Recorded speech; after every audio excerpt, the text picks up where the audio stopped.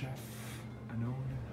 It's been in many magazines and journals here in Denver and faraway places. Yes, traditions is what should be held on to quite beautifully and quite closely, in fact, as part of life. We have the very traditions of the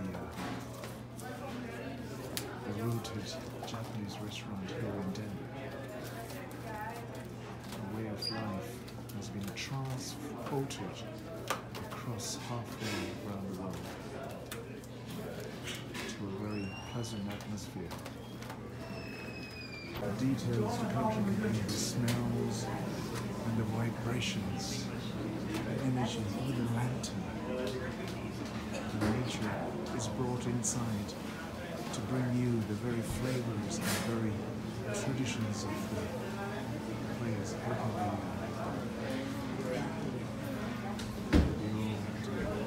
The old dough.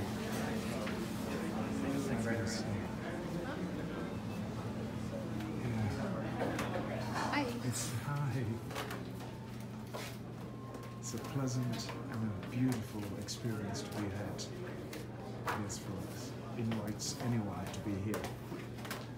Traditional and way of life is what we should always maintain and hold on to as our dear traditions and dear values. So nice. Hello. Oh, hi. Come through.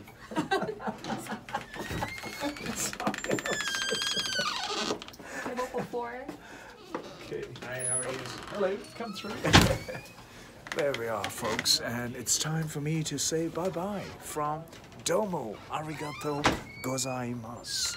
And thank you for coming with me on this journey to a very beautiful place called Domo, the restaurant here in Japan. It's the garden. It's a little shrine.